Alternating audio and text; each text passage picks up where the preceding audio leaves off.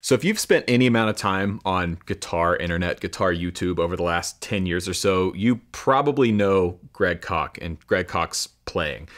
For years, I've been watching Greg on the Wildwood Guitars YouTube channel. It was pretty regular YouTube viewing for me. And now I try and tune into his weekly live streams over on his channel as much as possible. But a few weeks ago, he was here with his band in Atlanta, Koch Marshall Trio, and I went with my dad, and it was an experience. I think Greg Koch is one of, if not the most versatile guitar players alive today.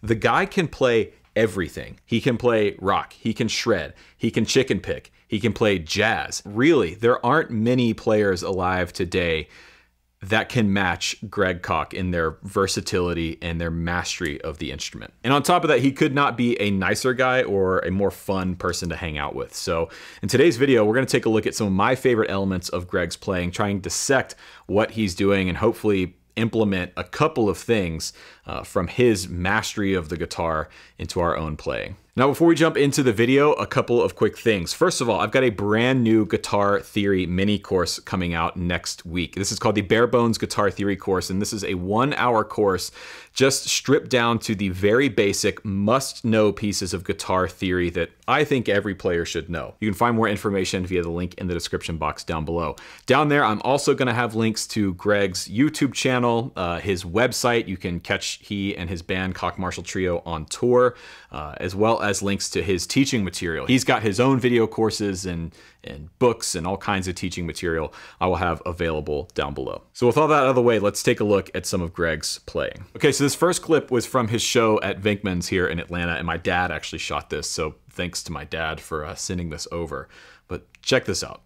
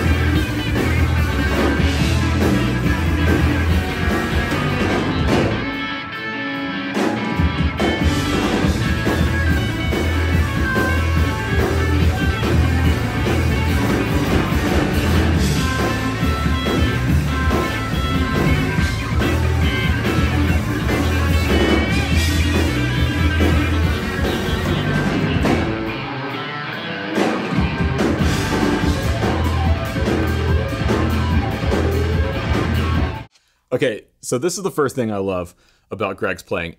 He's got so much personality in his sound and in his approach and in his improvisation. He's one of the few players that you can immediately recognize who it is by the first handful of notes that they play. And I think that's actually a sign of a truly great musician of any stripe, but especially guitar players. There's no mistaking Greg and his playing. It is so uniquely him, and it is unlike any other guitar player out there today. But there are elements of other great players. Like, you can tell Greg has studied the likes of Danny Gatton and Chet Atkins, but just the stamina to be able to do this, to play at that speed with that level of ferocity for as long as he can and improvise that way for an entire night. I mean, he did this for a whole show, for a whole 90-minute set, and it didn't stop. Now, obviously, I'm not old enough to have seen Stevie Ray Vaughan play, but the things that I've heard about seeing Stevie live and a lot of the live footage I've watched over the years of Stevie shows that he had that same kind of ferocity. And I think that's a rare thing for a guitar player to play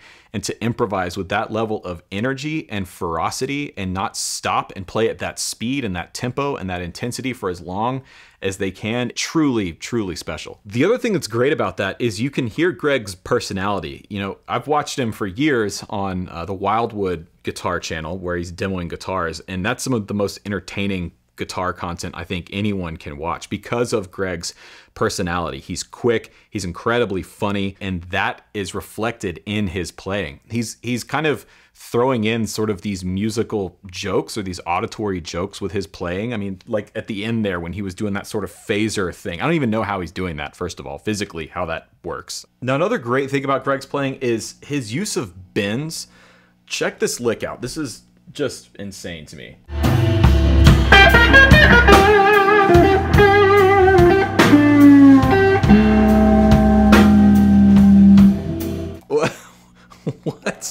So he's doing this thing where he's basically walking up the scale and walking back down, but staying on the same fret and just bending.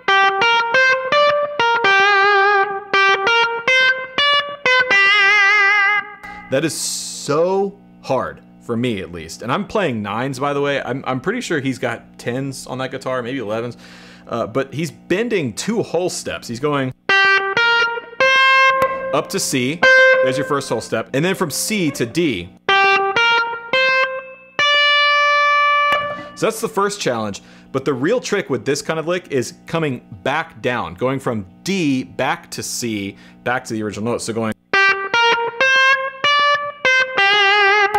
and not sounding flat or sharp. You have to go from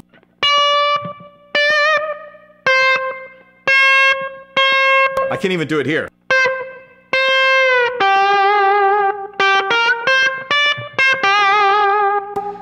That's a real tough lick. Really, really tough. It doesn't sound that hard, but try it. Try and play it in the pocket at his tempo with his feel. It's really tough. And then he's going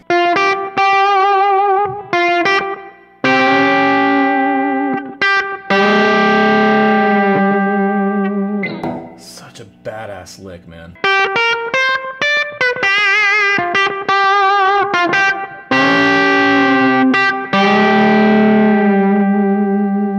That's all G minor pentatonic, right? He's not playing out, he's not playing anything crazy. It's the way he's playing it, right? He could just go.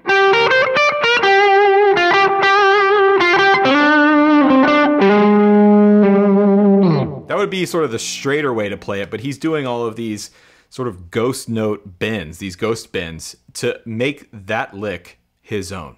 And that's what I mean. I mean, it's so unique to be able to do that so effortlessly. I mean, I've sat here for the last probably 5 minutes of video footage that we've edited out trying to get even somewhere close to being able to play that lick. It's no joke, man.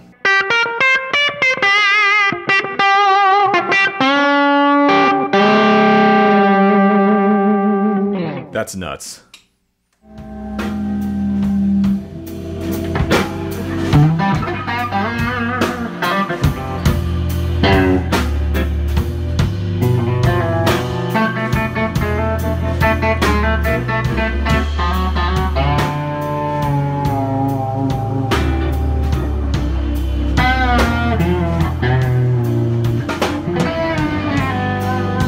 Oh my God.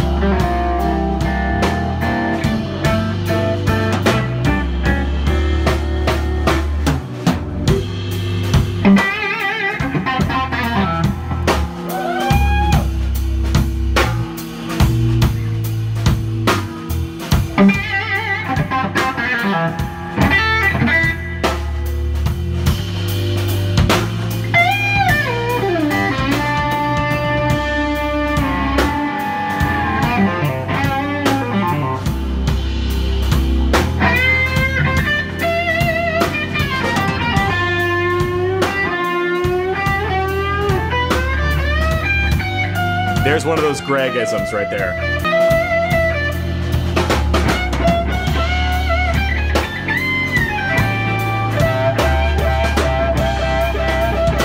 And now we start to go into like Greg land with the solo.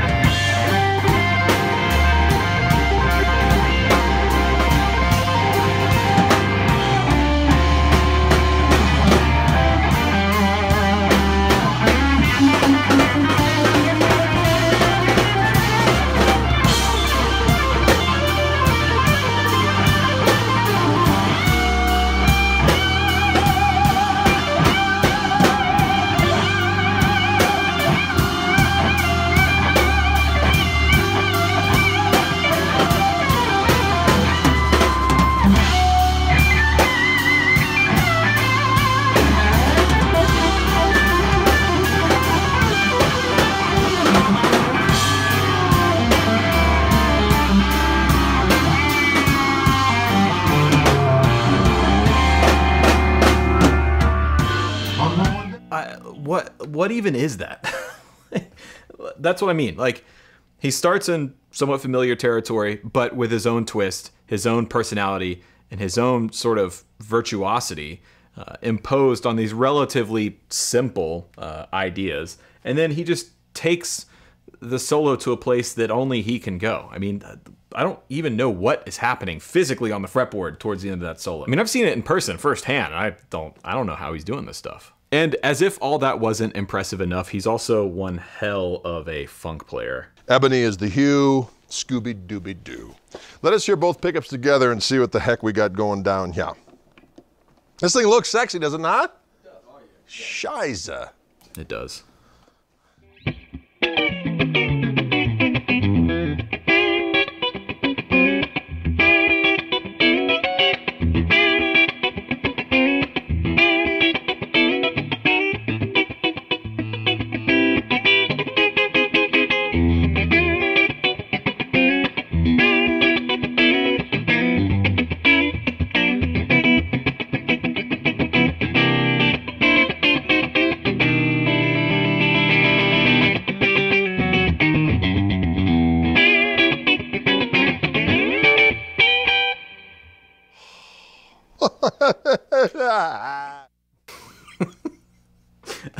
I memean, like, what else is there to say? I mean, he can play everything.